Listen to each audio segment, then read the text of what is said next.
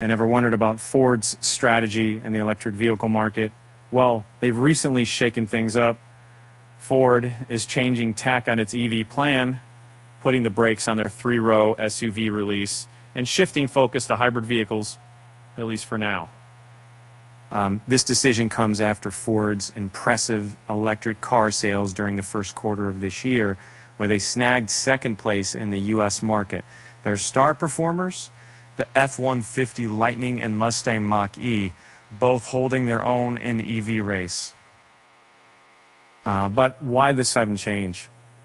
Ford's pushing back the release of their three-row electric SUV from 2025 to 2027, citing the need for the market to mature and the neighborhood integration of advanced battery technology. Instead, they're zooming in on expanding their hybrid car options, aiming to have hybrids in every Ford Blue model by the end of the second decade.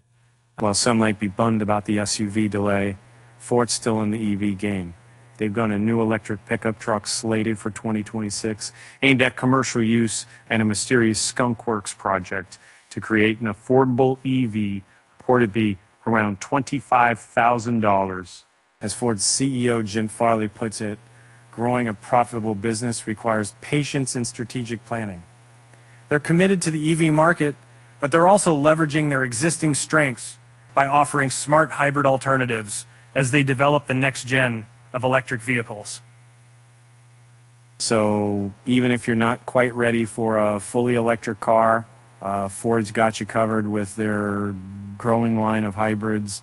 And for those watching their wallets, Ford's great affordable EVs are on the horizon. With that said, thanks for watching, and stay tuned for more electric vehicle updates.